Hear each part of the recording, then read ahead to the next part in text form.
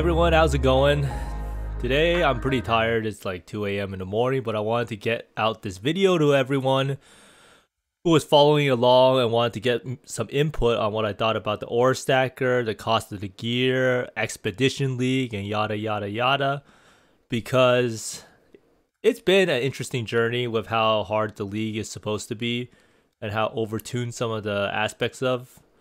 Like, the main thing is the flask ailment stuff, where you can get shocked, you can get bled, you can get poisoned, and then you can't actually get immunity to those things without using...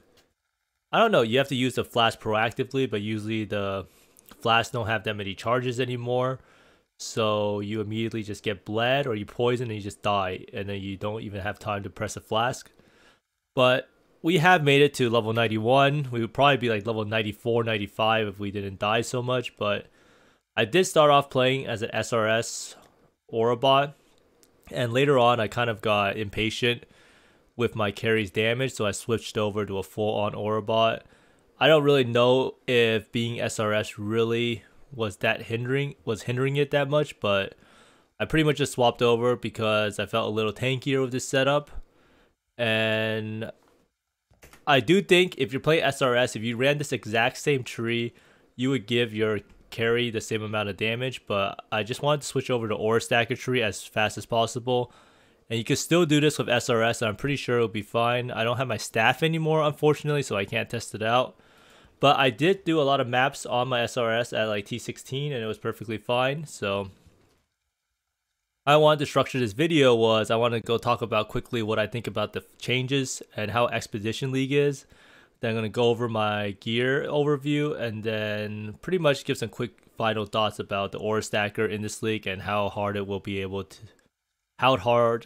to afford the build.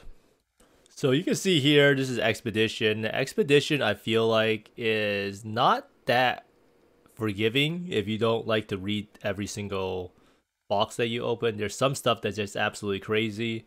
And I don't really know if I agree with their design philosophy, because if you think about it, this patch, they wanted to take away ailments or ability to have permanent ailments. But instead, after they did that, they decided to give all of the expedition mobs the ability to permanently have freeze on hit, bleed on hit, poison on hit, and have 100% increased effect of shock.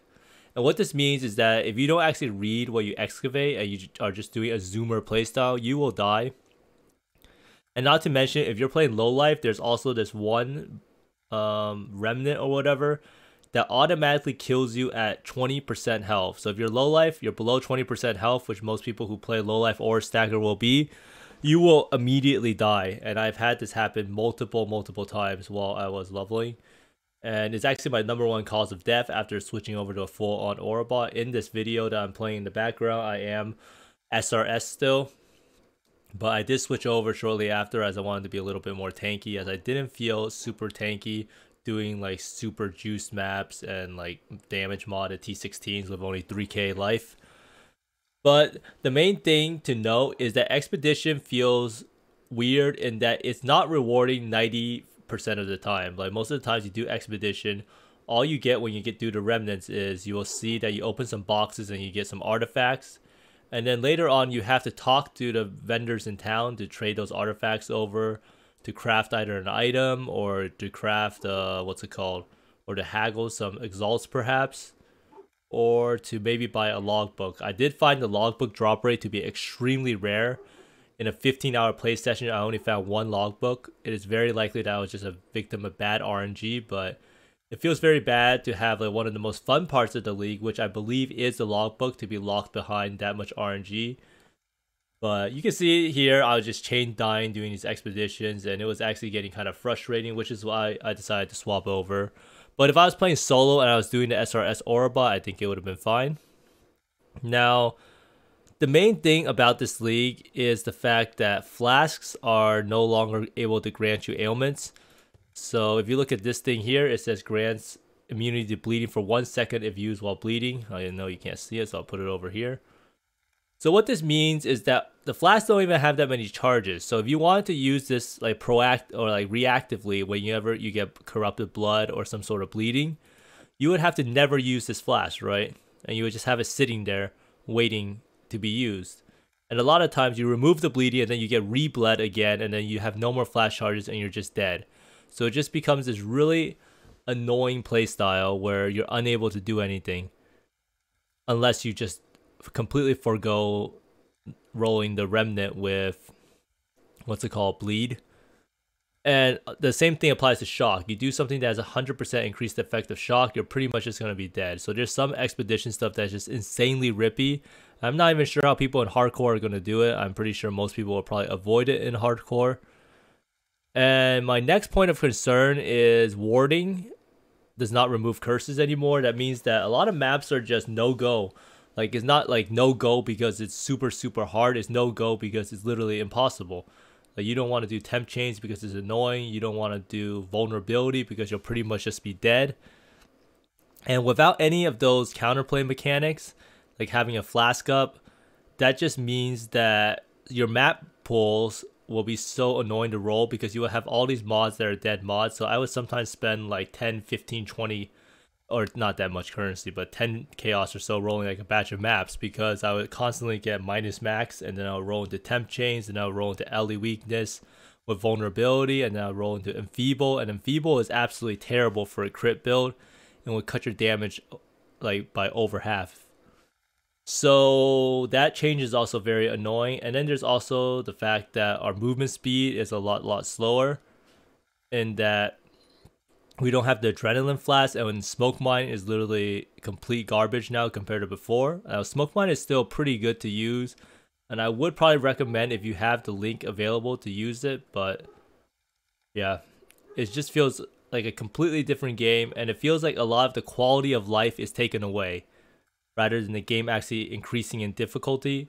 Because in the end, all this stuff with ailment immunity and warding, all that means is that people will just find other ways to get immune to it, and it doesn't really increase the difficulty of the game.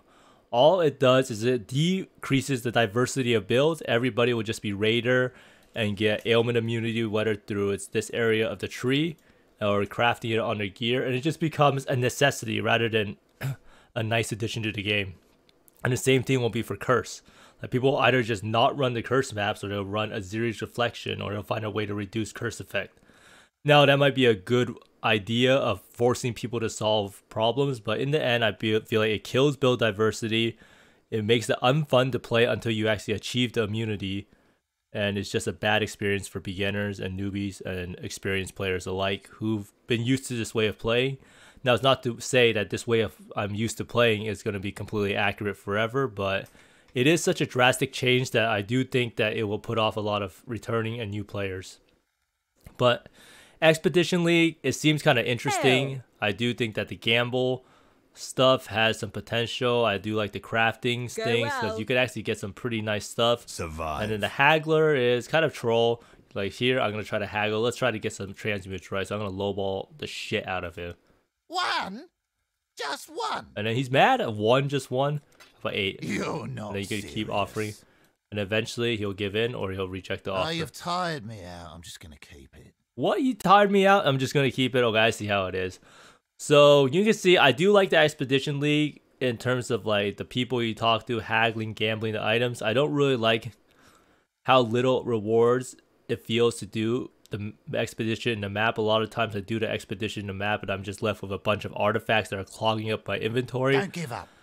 I don't really know why GGG likes to have these big items. It's like 2x2 or 1x2 instead of everything being nice and small, or why they don't like having stuff that's only one type of artifact, because it just ends up being a bunch of splinters in your inventory. So I'm finishing the map off with like half an inventory worth of artifacts. That's what it feels like, and it just feels absolutely awful. Hero. And I don't really know what they'll do, but I'm sure that as the league progresses, the league will get better and better, and GGG will fix a lot of the quality of life issues.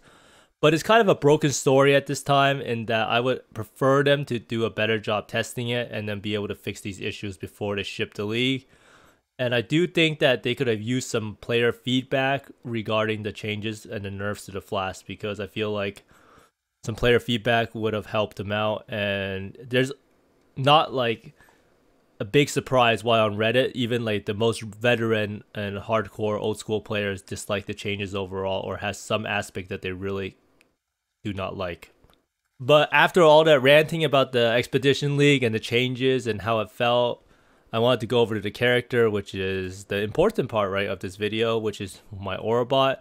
Now I'm going to do an Aurabot guide, kind of, because I just wanted to help out people who are struggling and wanted to support because their characters weren't up to snuff. So overall, the character is not the cheapest, or at least this version. But this version is meant for transitioning to Aura Stacker of a DPS skill, so I'm using a Shavs. I tried to 6-link this, did not go well, got a 5-link. Now, in the Shavs, I have Generosity, Wrath, Hatred. I tried to put Anger in there, but I couldn't make the mana reservation work, but I'll do that later on. So what you want to do is you want to put the Generosity or auras that are DPS that don't really benefit you. So it's generally Hatred, Wrath, Anger, and Precision. But I just don't have the color or don't have the chromes to afford it at the moment. My weapon, I'm using a Thermal Edge. Now, Thermal Edge is something that most people use just because it gives you 48% increased maximum ES. Now, for links, I'm running Smite, Generosity, Fortify. So again, Smite is a DPS aura. Generosity makes it affect our allies more. And then Fortify makes it so that when we smite, we trigger Fortify. Now, Alpha's how I bought this. It wasn't too expensive. I think it's only like 20 chaos now, but it wasn't possible to find one with an enchant. Now, for the Alpha's how, I have Arrogance, Purity of Lightning, Purity of Fire, and Purity of Ice. So the +2 and a 21. When it gets to hit level 21, I think it's only level 19 now. It will give us 5% max res times whatever our aura effectiveness is. So I think it would probably give me 87% res. And then Prism Guardian was at 1 Exalt or so. So it was actually a lot cheaper than last league. And I'm running Discipline, Haste, Anger in the links. Ideally, you want 350% auras in the Prism Guardian, but I just couldn't find a nice way to make it work because I'm running too many like reduction notables. So for the boots, I'm running Syntrek. These are pretty normal boots. You pretty much run them because they're high ES and they give a lot of dex, although you can find a rare pair of boots, but it'll probably be a lot less cost effective. Here I'm running Shield Charge so I can keep up with my carry. I have a Vitality, Grace, and Precision. You can also try to use Vol Grace if possible. And then here is where I'm using my Elemental Equilibrium ability. I'm using Stormbrand, I have Dual Curse, and I'm using Ellie Weakness and Frostbite. So since I'm the only support, I'm pretty much filling the void of the EE person, the Curse Bot, and the Aura Bot. So I'm pretty much doing it all.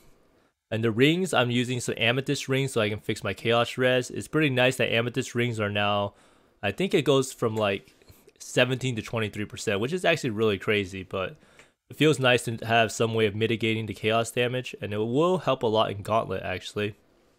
Now for this, I think you can prioritize reduced effect of curses, and I think this is actually pretty important, but it's pretty much just a small benefit. So you can stack 2 of these rings. I think you can get 80% reduced effect of curses, and then you have 25% from your Guardian Pantheon over here. And then I don't know if you can get any from your... Can you actually get any from the Pantheon? Maybe you can capture something. But 30% reduced effect of shock. Yeah, I don't really see anything about curses. Oh, 20% reduced effect of curses. So with this and the 2 rings and the Guardian Pantheon, you could almost be immune to curses as long as it's not a red map. I think you need 140% in red maps, but it should still make the maps a lot less rippy. And Beta Breath, or you can use any ES spell. I would probably use Darkness and Throne with double RMR jewels. Now RMR jewels are actually very expensive, and these are even including even the worst unique jewels. But I think they'll get to go down a lot in price as people stop playing Aurabot, because right now people are just searching for mana reservation or skill reservation any way possible. And for the amulet, I pretty much just bought any anointed champion of the cause for like 10 chaos or 5 chaos, and I bought this for 5 chaos. And it was a pretty good purchase. I do have another amulet that I'm trying to roll, and I did roll it. I don't know where it went actually, but basically the amulet needs champion of the cause now. So champion of the cause, the golden oil alone costs like 110 chaos, so it's actually a pretty expensive amulet. So this is my aura stacker reroll tab. I have this, which is 5% reservation, 20% ES. And I have 2 Call of the Brotherhoods, and then I have the different gems. And I'm using Malagaros. I bought a Malagaros because I think it's going to be pretty hard to get 300% multi due to the fact that double multi RMR jewels do not exist. Like if you go here, and I had to search running all day, and there's none up. And this is any right now, 0 double multi RMR jewels. This might be because the league mechanic doesn't really offer that many corrupted jewels compared to Ultimatum or Ritual. So I think that it would be very, very hard to get it until people start making them in Harvest and then corrupting it. So I'm going to go over my tree real fast. This is pretty much an Aura Stacker tree. I have Intuitive Leap. I don't have Might of the Meek. I might get it. I wasn't running it because I like leadership and getting the area of effect, and it was 6%. And basically, I'm just using any bad Vengeful Commander or any large notable that was 8 passive points so I can get to this node right here and put in my medium cluster. So I have a first among replenishing, I have another first among replenishing. I got these both from Harvest and using the Reforge. Then I have a self-control Sublime Form, which reduces the discipline and then the grace reservation. And then I have another first among Vengeful Commander. And then I have another replenishing only and a replenishing stalwart commander, which gives you more grace and discipline effect. So eventually I want to replace all of these ones with first amount replenishings, and then this one with first amount replenishing. And then this one I probably can't replace until I get more RMR jewels. So the tree, the only difference is that I take Avatar Fire, make sure to take Zealot's Oath. So you can see I have a lot of jewels. So this is one of the things I was thinking about. If you have a lot of jewels and you don't really need RMR or can't get RMR, you can try to get ones with ES and then chance to avoid being shocked. If you get 5 of these jewels, you fix the shock immunity. Then you can't be frozen or shocked because of your Alpha Hell. I also have some duration nodes. I think later on I'm going to switch it over to Path Alpha this way and then get Might of the Meek and then drop these duration nodes. Duration only matters for Spite duration and Vol Haste, so it's not too big of a deal. It's actually probably a waste of 3 points that could go towards more Aura effectiveness or more ES. But basically, this tree allows you to transition over to Aura Stacker pretty much as soon as you get a Nebulous, 6-link your Shavs, and find a way to get some multi and consistent crit. But basically, you just need some multi and some ES and some more RMR jewels, and I should be set for Aura Stacker swap. But this is the character, and it is able to carry my friend who's playing a bow character using Lightning Arrow all the way through T60 maps. We even did some Conquerors and T16 expeditions, and it was all not too bad after I swapped over and maximized the DPS potential of a support bot. Oh yeah, I also took these notes here for the additional curse for Whispers of Doom. Hope this gave everybody a pretty quick summary of the league so far and what I've been doing and my mentality behind it. I do think if I was playing solo and I was doing Stormbrand Archmage, I would be faster and more progressed, but I wanted to play with my friend. And playing SRS Aurabot with a friend was kind of a bait, because the SRS Aurabot just, or I think I didn't have good enough gear when I did it with him, because I was pretty much just SRS. And I tried out a Soul Rest staff, which turned out to be horrible, because Soul Rest is actually a spell, and I wasn't running Zealotry Aura at the time. Now I also think you can transition to Aura Stacker with a lot less RMR jewels if you buy a March of the Legion boots, and a March of the Legion boots is probably only around, I think it's only 5 Chaos, so everyone who thought it was 5 Exalt was mega trolling, or who thought it was going to be 5 Exalts. But anyhow, that's it for the character, and I hope this build review helped you out and showed you what you would need to do to be an Aura bot and what you probably want to be saving up for to be an Aura Stacker. But in the next days, hopefully I'll have more Expedition content. I'll be able to do the boss, because right now Expedition is kind of a crapshoot. I don't really know what to think of it. I definitely do not like the balance changes and how the game plays out now, but I do believe that as time goes on, I'll get more and more used to it. But let me know in the comments below what you guys personally think of Expedition League. I kind of already know that most people will have negative opinions, but who knows? Maybe there's some things that you guys like that I overlooked. But thanks for watching, everyone, and I hope you find more mirrors and exalts than I do, and see you next time.